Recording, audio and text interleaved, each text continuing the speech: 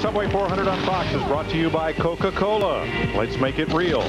By Aaron's Sales and Lease Ownership. Let Aaron's drive your dreams home today. By UPS, the official express delivery company of NASCAR. We want to race the truck. People love the truck. And by the new Chevrolet. It's 10 new cars and trucks in 20 months. An American revolution. NASCAR in 2004 has a new title sponsor for its Premier Series, now known as the Nextel Cup, and much more. Here's Jeannie.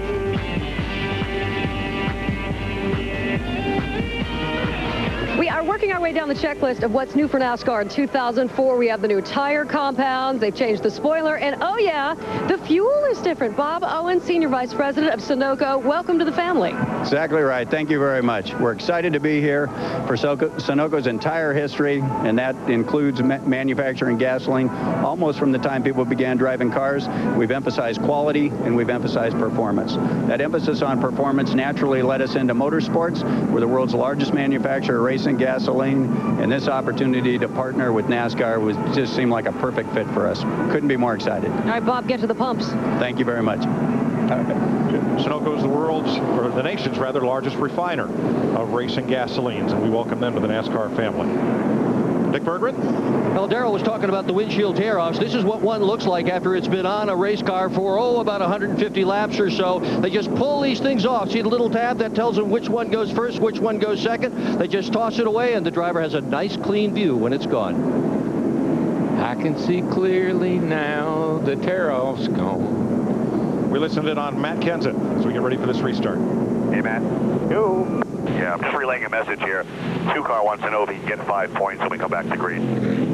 Yeah, let's see how it plays out. I mean, it's quicker than I am. I didn't keep up. I'll let him have it, but if he starts dropping back, I'm not going to slow myself up. All righty. I'll relay the message.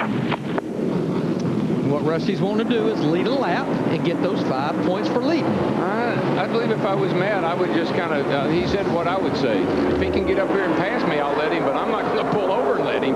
Because if he pulls over and let Rusty go by, he may end up letting other cars go by him. That car likes being out front right now. But I admire him for asking. Doesn't hurt to ask. Let's ask if we can crank it up for a lap or two.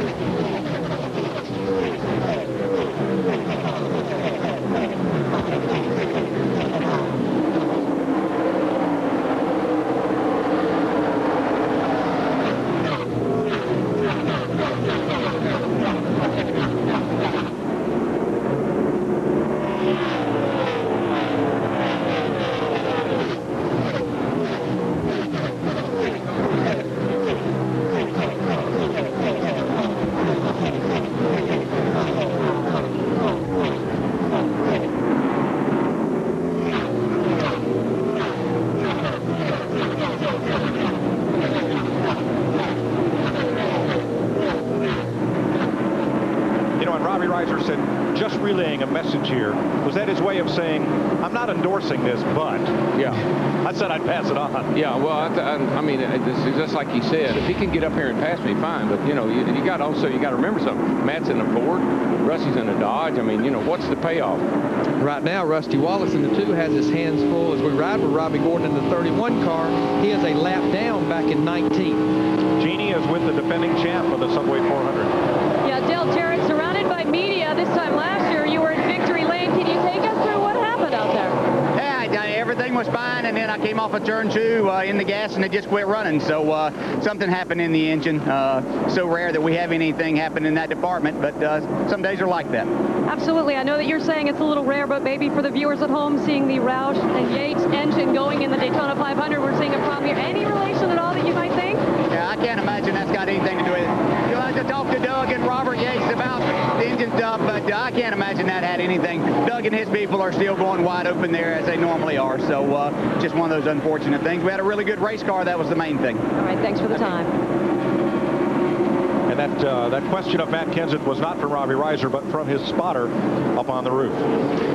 You know, attrition is not that high. Dale Jarrett only joins 3 other cars. We only have 4 cars out of this race. Dale Jarrett, Jimmy Johnson, Kirk Shelmerdine, and Joe Ruttman. But you can be a little philosophical about it when you were running good. And, you know, he struggled so much at the latter part of last year, and he's been pretty competitive the first 2 races. So he's feeling pretty good about it, I think. Competitive Representative describes Casey Kane. He is 7th in the race, but as you see here, he is the leader of the rookie class in this race. Steve Burns. With crew chief Tommy Baldwin. Tommy, how's your driver doing with that imaginary egg between his foot and the gas pedal, and how are you doing adjusting the race car for him? He's doing really good. I mean, we seem to be spotting the field a lot of positions. We're not doing a very good job on pit road yet today, but I got faith in the guys. And you know, the Dodge UAW Dodge dealer's car is it's running really good on the long runs. We just got to get a couple long runs here. I think we got a shot at it. Do you carry the egg to Vegas? Oh yeah, no, it's hammered down in Vegas. It's a totally different place here.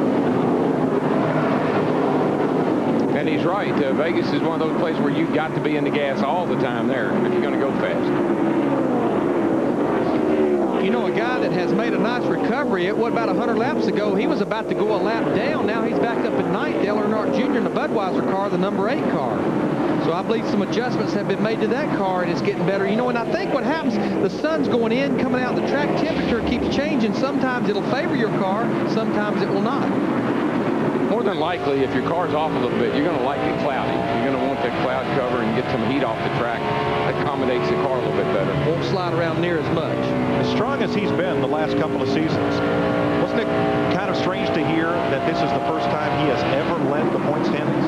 And of all places to be coming Rockingham, because they talked earlier in the day, he has never finished better than 13th here. Darrell even talked in the pre-race, his race here a year ago. He had to be dizzy when he left here. He spun out so many times. Yeah, he had a terrible Rockingham last year. And looks like they have definitely improved, and that's good news for him. Jeff Gordon got the pardon on the last caution flag. So he restarted 18th. He's now past Jeremy Mayfield and is up 1 spot from there. Back on the lead lap. Remember how he got a lap down was he pitted for 4 tires. Shortly after that, the caution comes out. That was caution 3. We've had a total of 5 today. What I was afraid of, I'm just way too tight on this traffic. What Jeff Gordon is telling him, he's just way too tight in the traffic, as we see Rusty Wallace in the 2 continuing to try to get around Robbie Gordon, who's a lap down in the 31, but he don't have any downforce on the nose. Jeff Gordon don't back there in traffic. He'd like to get up there in some clean air. It's going to take a few laps to get there, though. Yeah, but that's right.